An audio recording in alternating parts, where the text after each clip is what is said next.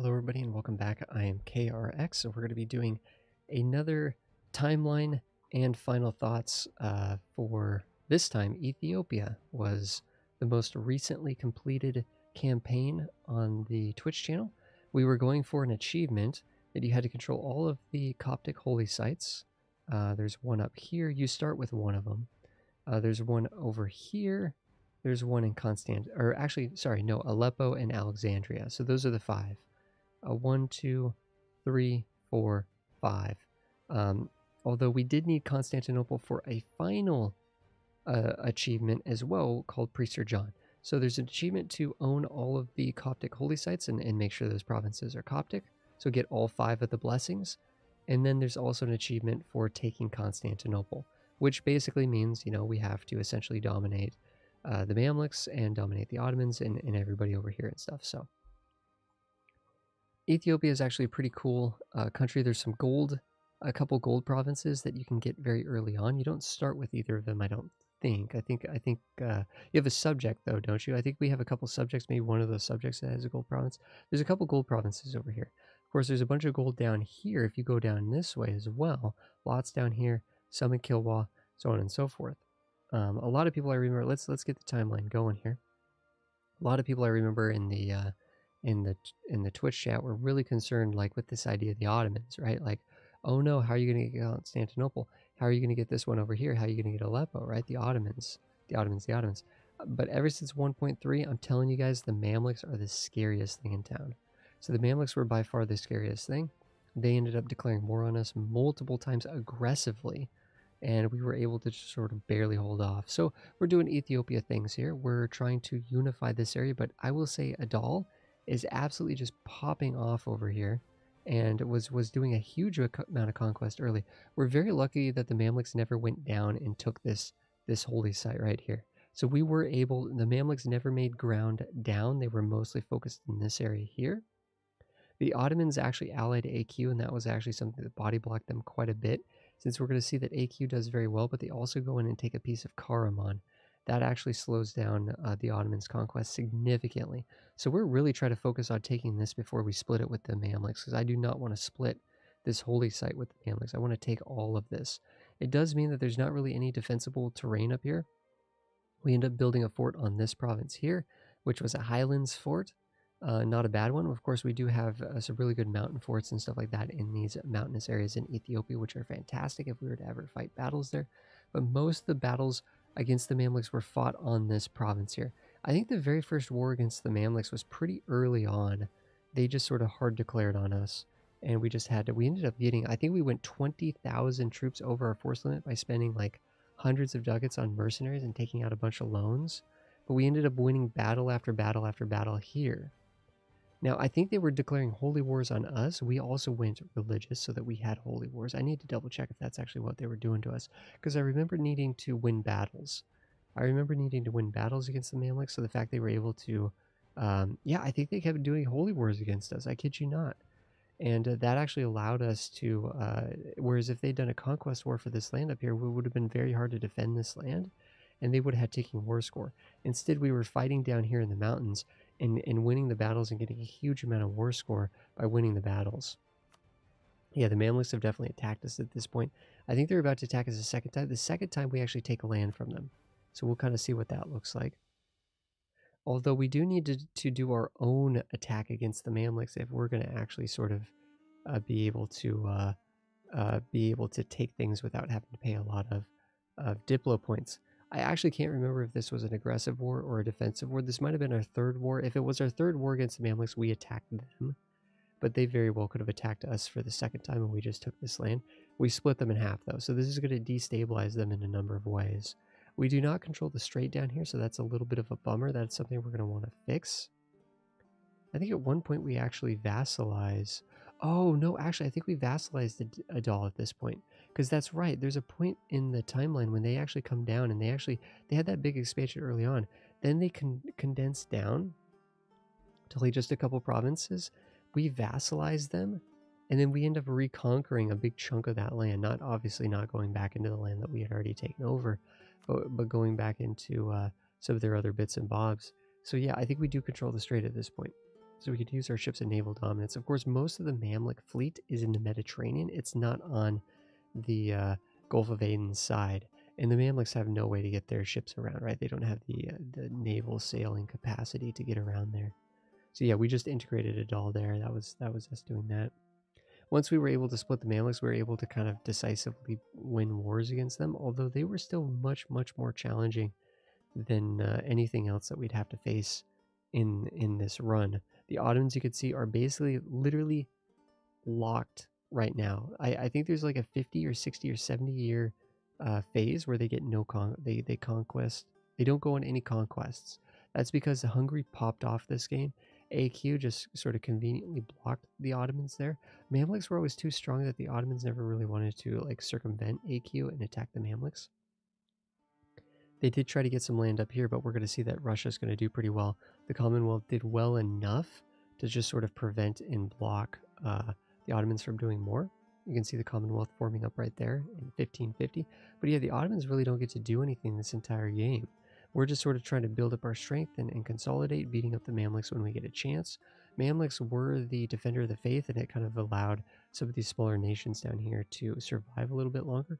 Interesting thing was, though, once we split them in half, once we split the Mamluks in half, it actually meant that the Defender of the Faith bonus that they had only persisted to Africa, no longer included protecting Saudi Arabia there and the Arabian Peninsula.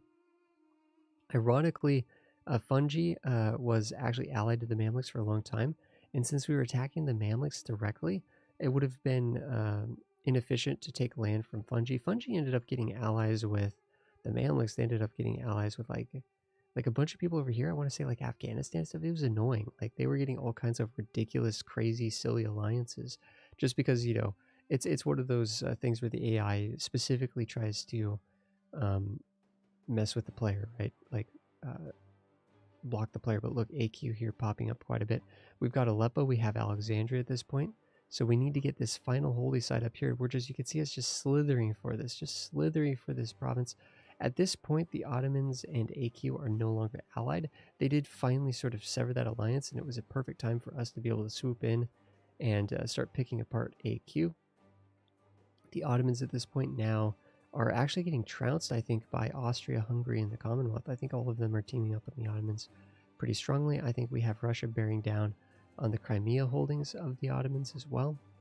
You can see that, heck, at this point, Serbia and Albania pop out, and we take Constantinople.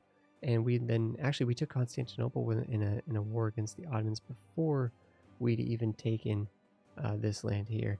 I think when we actually got across these straits, I think the Ottomans were getting clobbered by some of the Europeans, and they didn't have full control, or we actually marched around or something. I can't remember exactly. But the war against the Ottomans was actually pretty uneventful. We took Constantinople. It was the only thing we needed in a holy war, so we didn't take any Diplo for that. You can see knights have actually popped out here. Venice has gotten a little bit of their land back, interestingly enough. That's it. 1603, Prester John and the Blessed One, I think is what it's called. A Blessed Nation and Prester John. There you go. What did we do for ideas? We did religious ideas first. Now that's a little bit painful on the admin. Of course, Ethiopia starts with a 665 or 656 or 655 or something like that. You start with an amazing ruler, and he lived to like 70 years old or something insane like that. So we were easily able to get Renaissance to spawn here. We were easily able to like just sort of spam develop some of our provinces. We have 40 development capital, which is even a mountain province. It's like and also we have a high development area here that was our old capital and stuff. But we were very easily able to develop for the institutions. We've developed global trade here, you could see. So we were really swimming in points the whole time. You could see that global trade just started. We have a province here that has global trade, and we have like 800 of each monarch point. I mean, we're just swimming in monarch points, which is fantastic. We have a great economy. Well, holy cow, we're making 100 ducats a month. That's insane, actually, to me. 20 of it is from gold. Our inflation is actually going down. We have no inflation issues. If we look at our gold provinces that we own, we have taken Kilwa recently, I think. Yep, we've just taken Kilwa. Kilwa was actually an ally to us for a while we were doing our conquest down here, but then we ended up swooping Kilwa. Mutapa has sort of won out down here. Mostly Kilwa was actually getting crushed on all sides, but we would want to come down here and clean up all of this land down here, probably clean up fungi, continue to beat up the Mamluks. I mean, for the most part, it's like we could continue just to expand. I mean, 1603 is pretty early.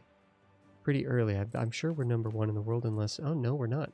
Russia is actually number 1 in the world? Wow. That's a little interesting to me that it's not like Spain or something. Spain is probably number 3, yeah. But, yeah, the Ottomans really kind of like blocked themselves quite a bit. We could do a golden age if we even cared. I very rarely even do golden ages these days, it seems. Unfortunately, Ethiopia has generic missions. There was a free update in this region for Ethiopia, but unfortunately, this was before they were doing custom mission trees. So Ethiopia never got the love that they deserved, although they do have these little missions for when you conquer the holy sites. You can hit these little buttons, and you can get local missionary strength in some of those areas to help convert to Coptic from the other religion. But our conversion rates are just absolutely bonkers. We've got 12.5% over here. It's just absolutely insane. Even these high development Sunni areas, we can convert in just no time. We have a huge tolerance of the true faith, so that the unrest in the places that we actually conquer and then convert, the unrest goes to 0. It's pretty awesome. So it's pretty nice.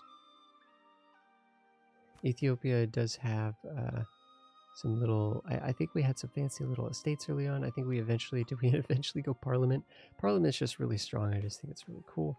So we ended up going Parliament. Our governing capacity is... actually, we're almost at our maximum governing capacity. How many manufacturers have we built? Some. How many courthouses? A decent amount of courthouses. Decent amount of temples, decent amount of workshops.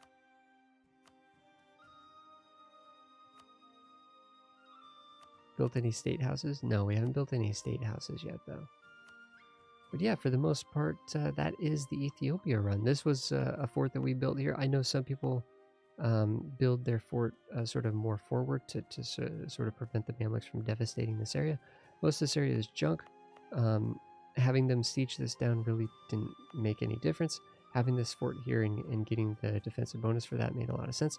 Although realistically, like looking at this and thinking about river crossings, having that fort there would have been fine too because of the river crossing. Because -1, right? That's not a bad spot to put a fort. I just realized the river crossing there that would be incurred if they would to be moving this way. But I don't know if this actually would have blocked them from just being able to walk down this way, though, to be honest. Anyways, of course, now we have these really good mountain forts up here, which are just absolutely fantastic. If we were to actually do future wars against anybody, but there's no threats, right? We have dominated the area, and there you go. We're getting, I think, a pretty insane amount of prestige per year. We're almost equilibrium at 100. We've almost equilibrium. Our equilibrium is almost at 100, which is pretty insane. We have a terrible air right here. We should probably just chuck that guy if we cared, and then go back into here and click that for a little bit. I don't know why we didn't get rid of that guy. He must have just popped on. So yeah, we're gaining prestige right now, and we're at 60. So we're basically at about a 90 equilibrium there, which is pretty crazy. But thanks everybody for watching this episode, this timeline and final thoughts for Ethiopia. If you guys have more questions, fire away and just let me know what you guys are wondering. Making 100 ducats a month. A pretty good ruler at the moment, at least. 67 years old. We probably should be paying... I don't know why, like, how are we making 90 ducats a month and we're not paying more for advisors? I don't know what's going on there. But yeah, we went religious, quality, economic, trade. So the economic, of course, saves us a huge amount in terms of development cost. Also just gives us a cheaper building cost, and also helps us with the inflation issues of the gold and everything that we were leveraging early on. We have pretty good ideas with Ethiopia. Very defensively focused as well, but not bad. Quality is just fantastic. We ended up going trade. I can't remember if we were thinking about trying to spawn global trade over here. if we thought we could. No, I don't think we thought we could. I just think we thought trade would be good because we're pulling from a lot of these areas in India and just trying to really bump up the Gulf of Aden. I think realistically, you know, we could move up to Alexandria. There could be an argument for that. I think there's an argument to move to Zanzibar or move to the Cape and actually try to funnel all this down. Because there's less leakage in Zanzibar and in the Cape, and we can control the downstream a little bit better, but we would be foregoing all of the land that we take up here. So unfortunately, trade, quite honestly, trade node-wise, Ethiopia doesn't really have a great option there. I mean, you might think Alexandria, but Alexandria has a lot of tug. There's a lot of nations that pull out of Alexandria, so it's much harder to just keep control of that if everybody's jamming their merchants in Alexandria, so and such. But thanks everybody for watching, guys. I will see you guys in the next one.